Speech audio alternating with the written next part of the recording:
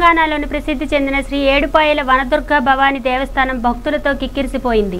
ఆదివారం సెలవు దినం కావడంతో జిల్లా నలుమూలల నుండే కాకుండా ఇతర ప్రాంతాల నుండి శనివారం సాయంత్రానికి ఏడుపాయలు చేరుకొని ఉదయాన్నే మంజీర నదిలో స్నానాలు ఆచరించి అమ్మవారి దర్శనం కోసం బారులు తీరారు. వనదుర్గమ్మ చల్లగా చూడమ్మ అంటూ అమ్మవారిని మొక్కుకున్నారు. కొందరు అమ్మవారికి వడిబియ్యం సమర్పించి బోనాలు తీశారు.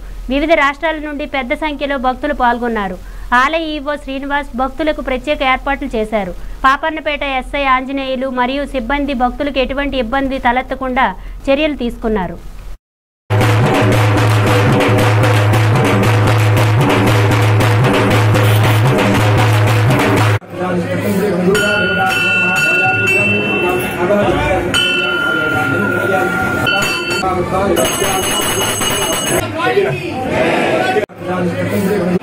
यादेवी सर्वभूतेषु शक्तिरूपेण संस्थिता नमस्तस्यै नमस्तस्यै नमस्तस्यै नमो नमः।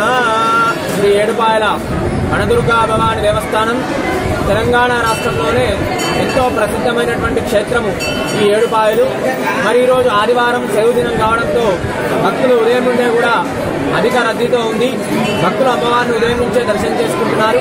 మంజీరా నదీ తీరాల్లో స్నానాలు ఆచరించి అమ్మవారికి మొక్కుబడులు కుంకుమార్చన కార్యక్రమాలు చేసుకొని బోనాలు సమర్పించి అమ్మవారిని దర్శించుకుంటున్నారు.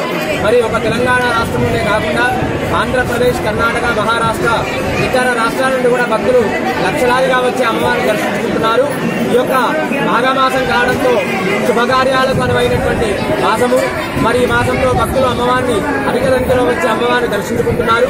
ఒక ఆదివారం అనే కాకుండా ఇతర రోజుల్లో కూడా భక్తుల రద్దీ ఎక్కువగా ఉంది. ఈ యొక్క వనదుర్గామాతను దర్శించుకోవడం వల్ల సకల శుభాలు అష్టైశ్వర్యాలు కలుగుతాయని భక్తుల యొక్క విశ్వాసము. వనదుర్గామాత కోరిన కోరికలు తీర్చే బంగారు తల్లిగా దినదినాభివృద్ధిగా అభివృద్ధి చెంది విలసిల్లుతున్నది. భక్తులకు ఎలాంటి ఇబ్బంది కలగకుండా ఆలయ ఈవో సార శ్రీనివాస్ గారు అదేవిధంగా సిబ్బంది తగిన ఏర్పాట్లన్నీ కూడా చేశారు. వనదుర్గా భవాని మాత ఆకి జై.